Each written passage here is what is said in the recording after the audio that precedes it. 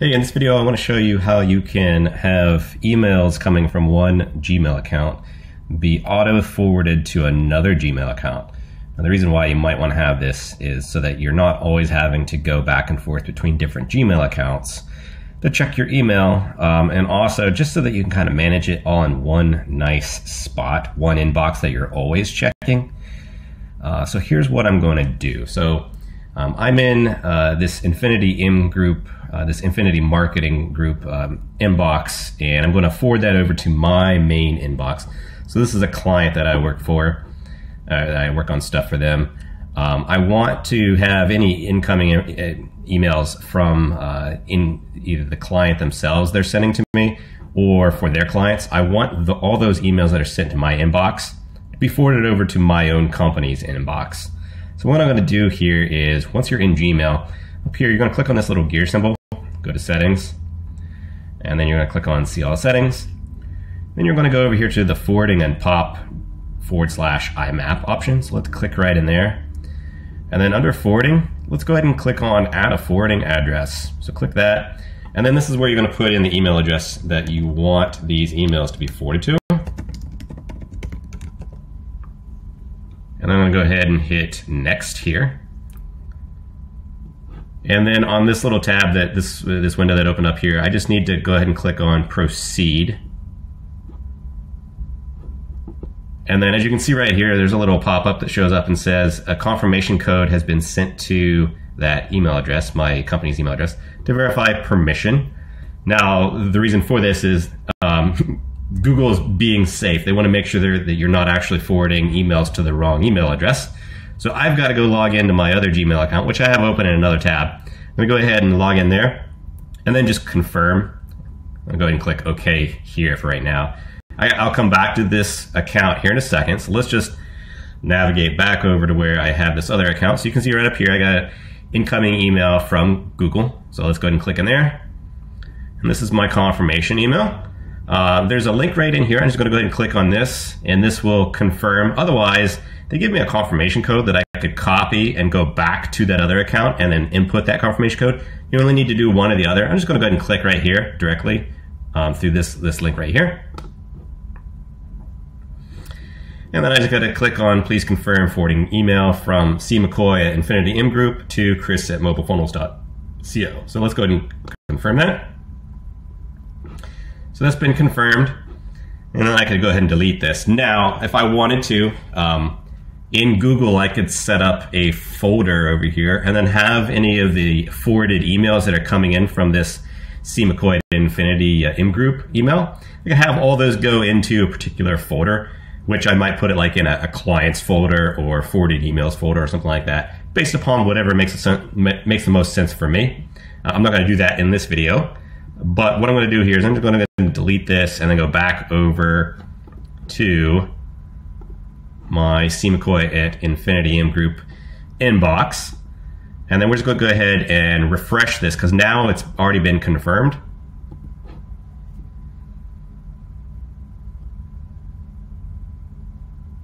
And you can see right now, the forwarding section, it changed. It now shows where I've got two options. I can either disable forwarding, which I don't want to do. This is the default. You always need to go in here and actually set this up after you've made that confirmation, like we did the previous step. That way the forwarding actually starts. The default is for it to actually not forward, but I want to forward a copy of all incoming mail to go to that other inbox.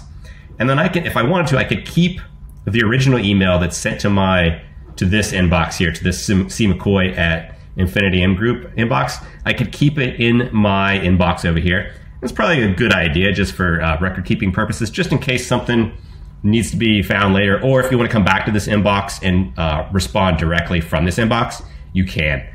You could also, you got a couple other options. You could mark it as read. You can archive it, or you can completely delete it. I wouldn't delete it. I would want to keep a copy. So you can either archive it or keep it. I'm just going to go ahead and click on keep it. And then after you've checked the radio button here for forward copy, I'm going to go ahead and click on save changes. You got to make sure that you do this. Otherwise, if I refresh the page or if I left this page entirely, it's going to default back to that disable. So let's go ahead and click on save changes. And so now if someone sends an email to cmccoy@Infinity Group, there's going to be a copy left out here, but also that's going to go over to my other email. So let's go ahead and test that out really real quick. So from this inbox, I'm just going to go ahead and click, and we'll just send an email to myself here. So, all right, and then we'll just call this forwarding video for YouTube. Hey, Chris, let me know if you got this.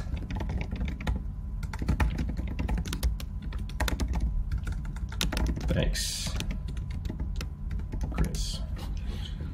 All right. So you can see we got that email that came in that I just sent. Now let's go back over to my my company email from my own personal company, and you got to give it a second or two for it to pop up. Okay, so it looks like our email from the cmccoy@Infinity Group email came through. So what I'm going to do now is, now that I have the forwarding set up, I'm going to go ahead and I'm just going to create a filter. So what I'm going to do is, I clicked into this little select checkbox here. I'm going to go up here to the 3 dots for more, and then we're going to click on filter messages like these. And then so I want all emails coming in from cmccoy@Infinity Group. I'm going to go ahead and create a filter. I want to put these over in a folder under like the clients folder here. Now you don't have to do this. You could keep them all in the inbox if you want, but in order to keep your inbox nice and clean, you can see I only have 3 unopened emails. I like to set up a bunch of rules. So if you sign up for like a ClickFunnels newsletter or something like that, you can create rules for all that junk to go into like a content folder if you ever want to go back and read all that stuff later. Just to try to keep that inbox clean so you don't miss anything that you actually need to know. But I like to keep client stuff in client folders. So let's go ahead and click on, let's go ahead and click in search here. And let's see here, filter messages like these. Let's go ahead and, I didn't mean to click on search, I meant to click on create filter. So create filter. And then I'm going to skip the inbox, and if I wanted to mark it as red, I could. That's what I do for the newsletters that I sign up for, because I don't want to see 3,000 unopened emails in one of those folders. So I'm going to go ahead and leave this as marked as red, because this is a client email, so I don't want to mark that as red. If this pops up and says that there's any matching conversations, I'll go ahead and select that too. I'm going to go ahead and click on apply the label, choose label, and then this is where I'd put it under like clients, and then put it under a client's name or something like that, right? Infinity Group. And then click on never send it to spam, and it's probably good. I'm going to go ahead and create filter. So there we go. So that's the end of the video. Hopefully that helps you with trying to keep everything all nice and tidy all in one inbox from where you can follow up. If you have any questions, let me know.